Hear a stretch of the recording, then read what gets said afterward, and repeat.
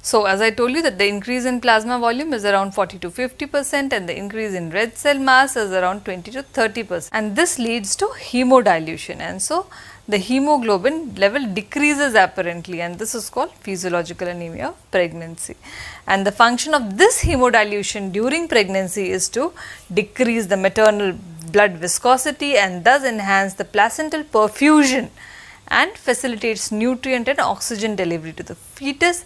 Secondly, it protects the woman against postural hypotension.